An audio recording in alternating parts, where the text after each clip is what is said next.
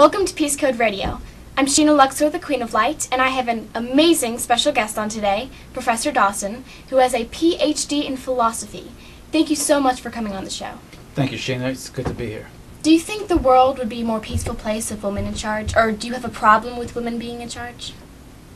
I respect women that are trying to achieve certain things in life, but men are the rulers. Men are the ones who are in charge, who make the decisions. Why is that? Why men? How can you have a man in the military and the woman being in charge, in charge of the military? I mean, take for instance, there are certain things in the military that a woman is not authorized or cannot do. I mean, a woman in combat on the line. Are you saying women aren't always qualified? It's not. Women are qualified for certain jobs, certain things in the military, but when you're talking about combat itself, leading men in combat, there's a fine line. There's a fine line here. Women are capable of so much. And they are. Women are capable in a support structure.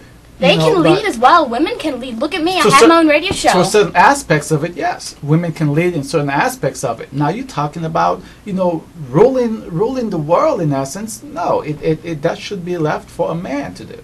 So Sheena, let me ask you a question. If you were the president of the United States, what would be the first thing you would do? Well, you seem to be hesitant. Foreign policy, hunger. I mean, there's so much war. There's so much going on. What exactly? I mean, what would you do? So you didn't even give me a chance to answer. Just because you're a man, you think you're in charge. Give a girl a chance to speak. I definitely would start with hunger.